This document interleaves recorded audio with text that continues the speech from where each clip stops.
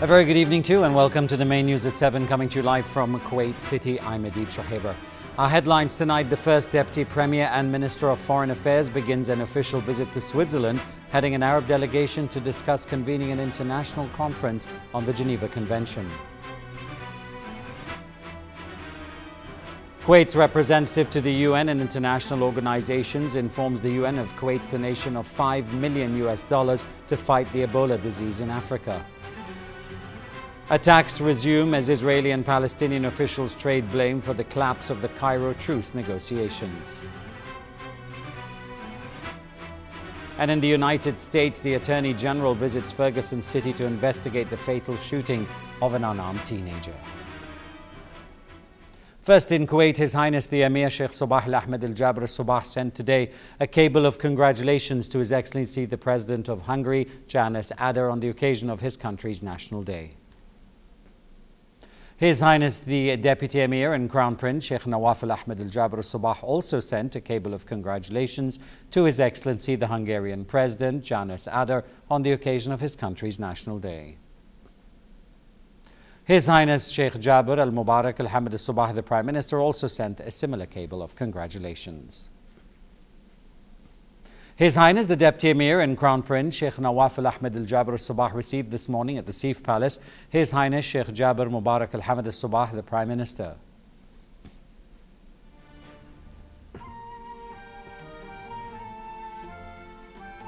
His Highness the Deputy Emir and Crown Prince also received the Deputy Prime Minister, Minister of the Interior and Acting Minister of Awqaf and Islamic Affairs, Sheikh Mohammed Khalid Al-Hamid Al-Sabah. His Highness the Deputy Emir and Crown Prince then received Deputy Prime Minister and Minister of Defence, Sheikh Khalid Al-Jarrah Al-Sabah. And finally, His Highness the Deputy Emir and Crown Prince received Sheikh Dr. Mohammed Sabah Al-Salim Al-Sabah. The first Deputy Premier and Minister of Foreign Affairs and representative of the current presidency of the Arab Summit, Sheikh Sabah Khalid Al-Hamid Al-Sabah, began an official visit to Switzerland, leading a high-ranking Arab delegation to discuss possibility of convening an international conference on the Geneva Conventions for the protection of civilians during the ongoing Israeli aggression on Gaza. The Arab delegation is expected to hold talks with a number of senior Swiss officials to discuss with them prospects of holding this conference by the countries which signed the convention in the wake of the attacks on the Palestinian people. Sheikh Sabah Khalid Al-Hamid Al-Sabah will also preside over the Arab delegation in the meeting with the chairman of the International Committee of the Red Cross, Peter Mauro, and the UN High Commissioner for Refugee Affairs, Antonio Guterres, with whom they will discuss humanitarian and aid relief. Kuwait's permanent representative at the United Nations and international organizations, Ambassador Jamal Al-Ghanem, said that Kuwait's donation of $5 million at the orders of His Highness the Emir, Sheikh Sabah Al-Ahmed Al-Jabr Al-Sabah, to fight the Ebola disease reflected Kuwait's keenness to address the humanitarian crisis. Ambassador Al-Ghanem, who informed the World Health Organization and the UN Office for Coordination of Humanitarian Issues of this donation, told the Kuwait News Agency today that this contribution conformed with Kuwait's policy, which demonstrates genuine interest in extending support for the sustainability programs in Africa, especially as Kuwait is the current president of the Arab Africa Summit. He added that the donation came at a time when the World Health Organization, in collaboration with the UN Food Programme, is keeping a close watch on developments in countries affected by the Ebola virus in West Africa. The newly appointed UN senior official for Ebola, Dr. David Nabarro, warned that the deadly disease was adversely impacting social structures and that fighting it would require a comprehensive support operation between different agencies. Dr. Nabarro made these remarks while addressing a news conference at the United Nations headquarters in New York. Meanwhile, the United Nations World Food Programme launched food deliveries to people quarantined in rural areas of Sierra Leone as the Ebola death toll in West Africa hit 1,299. We have this report by Salim Al-Ajmi.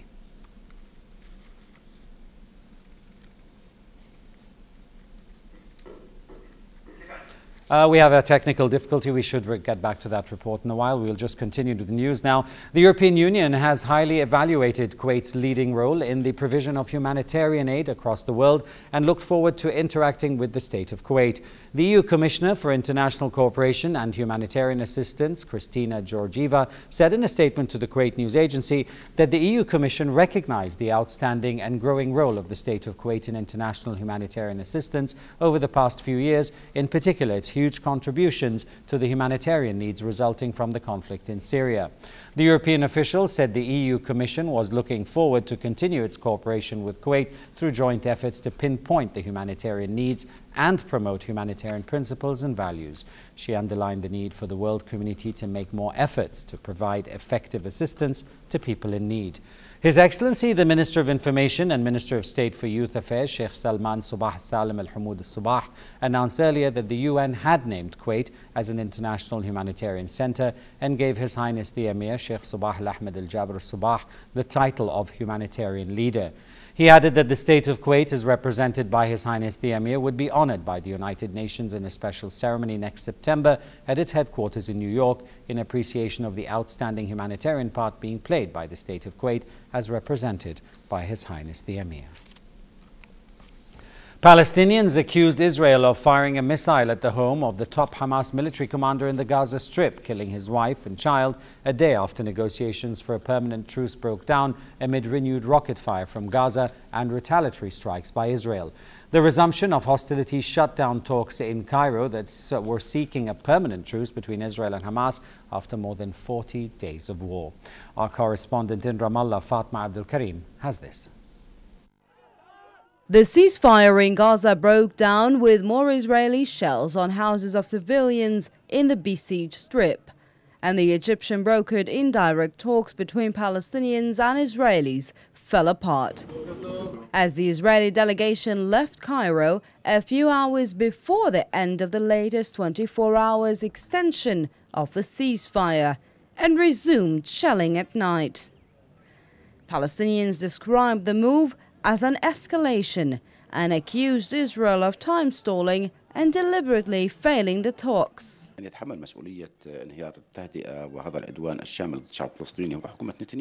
Netanyahu's government that bears for responsibility for the failure of the talks. Netanyahu is hiding behind security pretexts to escalate his aggression against Palestinians. So he rejected the unified Palestinian positions. Overnight, the Palestinian resistance launched a heavy barrage of rockets onto Israel, reaching as far as Jerusalem area and the Ben Gurion airport, which is the only Israeli airport. Israeli military officials started the day threatening to use more force against Gaza. Statements which observers from Palestinian arena saw as a sign of internal floundering, as the Palestinian resistance in the West Bank is also spreading seriously in the form of clashes with Israeli forces at different locations in the West Bank. This Israel, in fact, is trying to have two approaches: either to convince the Palestinians under pressure to agree on that in the negotiations in Cairo, and if not, Israel is trying to escalate the security situation by aggressive attacks. Last night, clashes broke out between youth and Israeli occupation forces at the northern entrance of the city of Jerusalem, near the illegal Qalandia military checkpoint, which cuts off Ramallah from Jerusalem. No injuries were reported. The dramatic Israeli performance on the table of negotiations is clearly of synchronized moves between the diplomatic level and the military arms. The coming few days are expected to bring about the finale, which will show what political or military hit Israel will use against Palestinians, whether in Gaza or the West Bank. Fatma Abdul Karim, Kuwait TV, Ramallah, Palestine. Moving to Syria now, and terrorists fired rockets and tank shells at a major airbase in the northeastern part of the country today, kicking off a long-anticipated offensive to seize the last positions held by the Syrian government. The attack on the Tabqa airbase had been expected for weeks as the terrorists have tightened their siege of the sprawling facility in recent days, capturing a string of nearby villages. The airbase is one of the most significant government military facilities in the area, containing several warplane squadrons, helicopters, tanks, artillery and ammunition. Now to Iraq, where the Italian Prime Minister Matteo Renzi arrived in the capital Baghdad today ahead of his trip to Erbil in a bid to show solidarity with Iraq in its fight against violent militants. Renzi was expected to meet with President Fuad Nassoum, newly nominated Prime Minister Haider al-Abadi and outgoing Prime Minister Nouri al-Maliki. According to media sources, Renzi was also scheduled to meet with Kurdish leaders. Herzlich begrüßen. Armed Kurdish fighters battling the insurgents in northern Iraq. The foreign minister, Frank-Walter Steinmeier, condemned the barbaric actions of the terrorists and threat that their further advance could pose to the region and Europe. He added Germany would closely coordinate its efforts with France, Britain and Italy. Thousands of anti-government protesters surrounded the main entrance to the Pakistani parliament in Islamabad today in an effort to stop lawmakers leaving an assembly session. The protesters were calling for the resignation of Prime Minister Nawaz Sharif over alleged voting fraud. The anti-government protest, led by opposition politicians, the famous cricketer-turned-politician Imran Khan and the cleric Tahrir al-Qadri, have virtually shut down Islamabad, raising fears of unrest in the nuclear-armed US ally with a history of military coups and dictatorships. Despite the mounting pressure, Sharif has refused to step down, while the country's powerful army has called for a negotiated settlement. As the Ukrainian government battles to gain control of a major railroad and highway linking the area to Russia, 9 soldiers of 2 volunteer battalions were killed in overnight fighting near the rebel-held stronghold of Donetsk. The violence comes ahead of a meeting between the Russian President Vladimir Putin and his Ukrainian counterpart next week for the first time in 2 months, aimed at intensifying a diplomatic push that could force Kiev to choose between continuing its military campaign against pro-Russian separatists or making concessions to Moscow to stop the bloodshed. Meanwhile, calls for a ceasefire from both Russia and Europe are growing louder amid a deepening humanitarian crisis in eastern Ukraine. The International Committee of the Red Cross, which is expected to take responsibility for a convoy of Russian aid when it enters eastern Ukraine, was still waiting for security guarantees from all sides. To the United States now, and protesters continued to take to the streets of the U.S. city of Ferguson, but the overall scene was more subdued than over the past 5 nights, with smaller crowds, fewer confrontations and no tear gas. Tensions rose briefly when someone hurled a bottle at officers who'd been a constant presence in the city since protests began after the shooting of an unarmed teenager, Michael Brown, on the 9th of August. According to police, no major incidents were reported overnight. However, police said they made 47 arrests, mostly people who defied orders to disperse. The slight easing of tensions came before Attorney General Eric Holder was to visit Ferguson to meet with the FBI and other officials carrying out an independent federal investigation into Brown's death. At least 36 people were killed. Another 7 are still missing after a huge landslide engulfed homes in western Japan as steep hillsides saturated by weeks of rain gave way in Hiroshima overnight and engulfed the north of the city. Authorities issued warnings that further rains could trigger more landslides and more flooding. The number of dead rose rapidly from an initial toll of 4, although emergency services said it was too early to tell exactly how many people had lost their lives. Back to Kuwait now and take a look at financial news here on the stock market. For the second day in a row, the 3 main indices at the Kuwait Stock Exchange were in positive territory by the end of trading, with the price index gaining 28 points and settling at 7,339. The KSX 15 also added 2 points and registered 1,212 points. The shares of the Gulf North Africa Holding Company was the top gainer of the day, while trading was very limited in the Hilal Cement Company. And for a chance to see our reports again, please visit our YouTube channel at MOI Kuwait News. That's all from the newsroom for now. Thanks for tuning in and have a good evening. A reminder of the headlines before I leave you. The first Deputy Premier and Minister of Foreign Affairs begins an official visit to Switzerland, heading an Arab delegation to discuss convening an international conference on the Geneva Convention.